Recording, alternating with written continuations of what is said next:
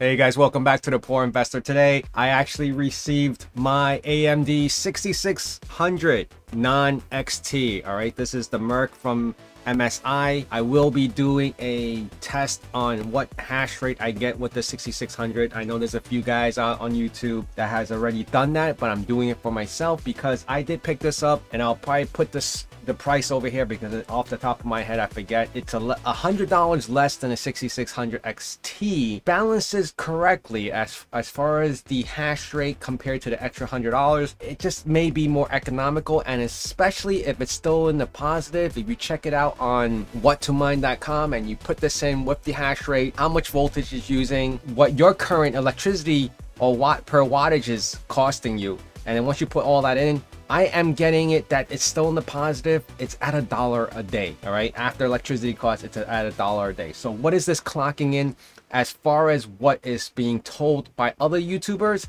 is 28.5 mega hash, and at 50 watts. I'm gonna see if I can get to those numbers. As far as I can tell, 28 has been like the number that is where it should be as far as the non-XT 6600s. Now this is the wood rig that I built. I'm gonna be running it on a 750 watt Cooler Master, and I have a Z490A Pro on this motherboard.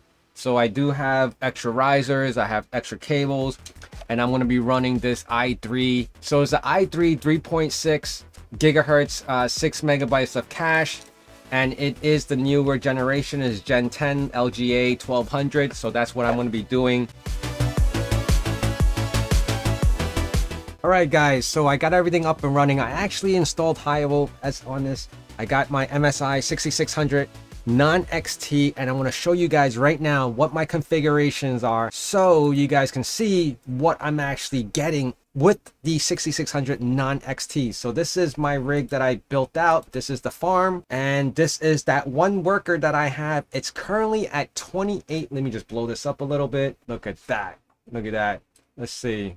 Let's get everything in picture. I've been running this for the last 19 hours. It has almost been 20 hours, 24 hours. So it's going to be a full day very shortly, very soon. My fluctuation in my hash rate. So you can see that my estimated, or my hash currently, it's been very stable. It's been 28.76. So what is my current settings on this? Let's see. We have right here, the fan is at 90, the core is at 900, and you can see all my current settings. Did piggyback off a few people who've done extensive bench testing on the 6600 non-XTs, and this card has been performing pretty well so far. Now let me see if I can just pull up a couple things over here. The Poor wallet. Okay, I'm still getting familiar with all this. So here's my overclocking settings. Now I haven't messed with the tuning. I'm not sure what that is yet, but I wanted to show you something else, how much this was actually earning comparison to, you know, later when I do another video on the 6600 XT, the cards that I have in this rig, which is one of them is a gigabyte card, one of them is a XFX, and the other one is the Power Color. But I'm pretty happy with this so far. Look at the wattage on this single card. It's 49 watts. That's been running consistently. And, you know, the temperature has been really cool down here. Let's go on to the HiveOS pool. All right, so this is what I'm actually earning right now, right? Each week will be $7.99. Now, of course, this is before electricity costs. The daily earning is $1.14. I mean, you know, I have unpaid 92 cents. This is pretty cool. I like this interface.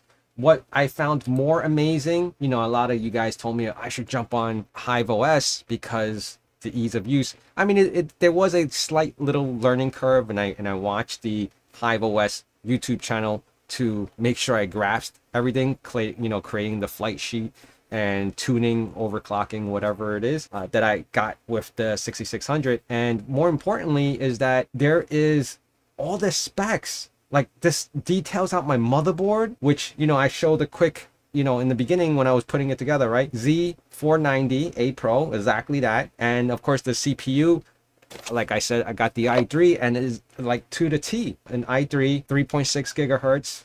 And that's the latest gen, which is the 10th generation of this chip, of this processor. All the rest of the good stuff right here.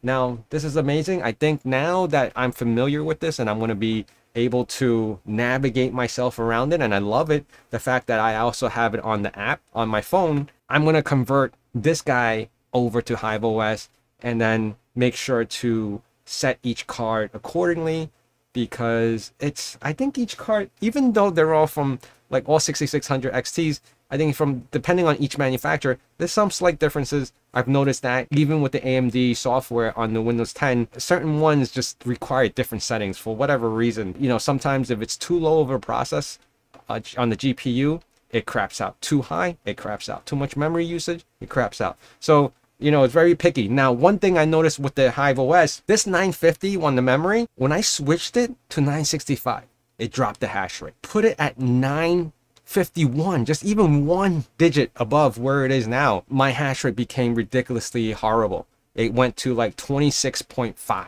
and it just stood there and stayed there, you know, mining, but it was ridiculously slower than what it is now. At 950 seems to be like the premium, the sweet spot to get it to 28.75. I have seen people say that the 6600 has gotten them 29 hash rate, mega hash, which I have never achieved so far, but I'll be interested to see. They did share their settings and I attempted it, and this is what I got, 28.75.